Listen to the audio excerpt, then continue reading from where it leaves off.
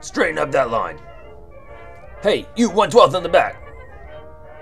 Hey, get back here. Make a tower.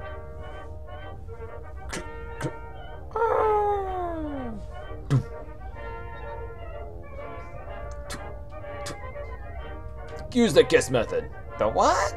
The KISS method. Keep it simple, soldier. Not simple enough. That's better. Remember, keep it simple, soldier. Now get out of my sight. What?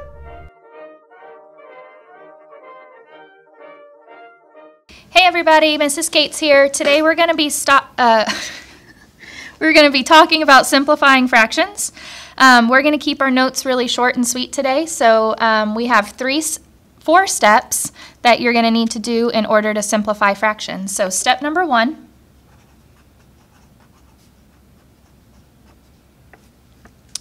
is going to be to take your fraction and you're going to list all of the factors of the numerator and the denominator. So list all factors of the numerator and denominator. So let's look at what that would look like. Let's take the fraction 9/33. So we would list the factors of 9 and the factors of 33. So let's start with 9. I'm going to come over to the side. I know that 1 times 9 gets me 9. And I also know that 3 times 3 also equals 9. So my factors of 9 are 1, 3, and 9. My factors of 33 would be 1 times 33 and 3 times 11. And I can't think of any more, so I'm just going to leave it there. All right, so that's step number 1, is to list all the factors. Now, you want to make sure that you have all the factors listed so that you do not miss something. And so step number 2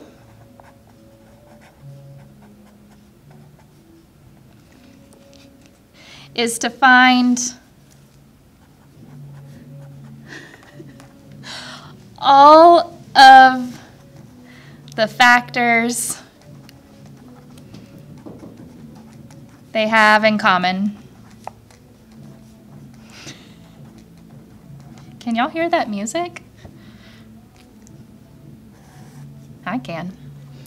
Okay, find all the factors they have in common. So going back up to my factors, we see that they have 1 in common, and they also have 3 in common. All the rest are different. So that's step number 2, is to find all the factors they have in common. Step number 3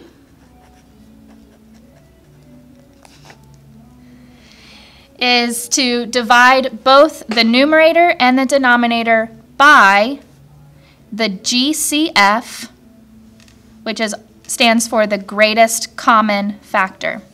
So divide the numerator and the denominator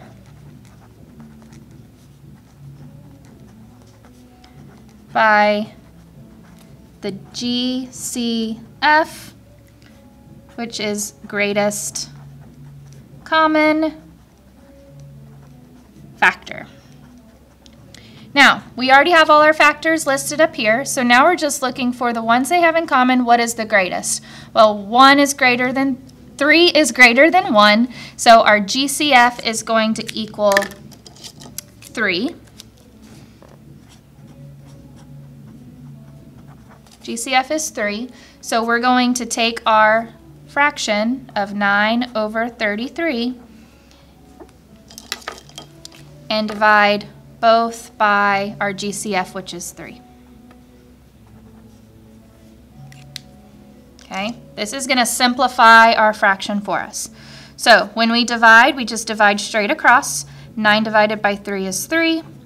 33 divided by 3 is 11. Okay. And then step number 4, finally,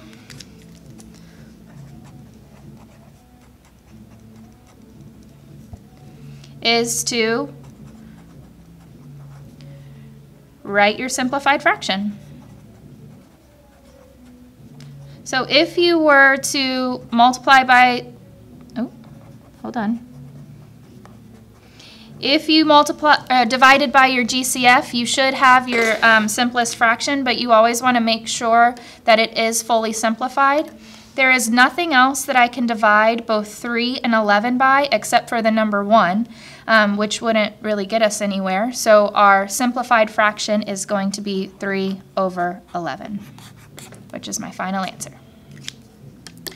So that's how you simplify fractions. On the left-hand side, you're going to do a couple of examples on your own to practice, and you will show those to your teacher tomorrow. So we're going to do 3 examples. The first one is 25 over 32. 30 over 54, and 9 over 27.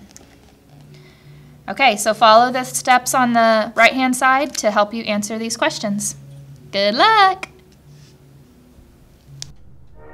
What do you measly 1/16 want?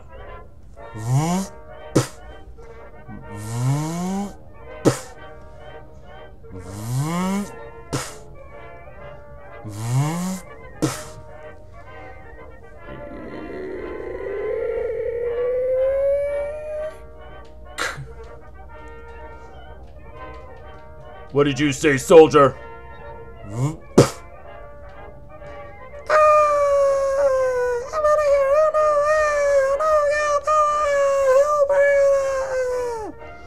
That's what I thought.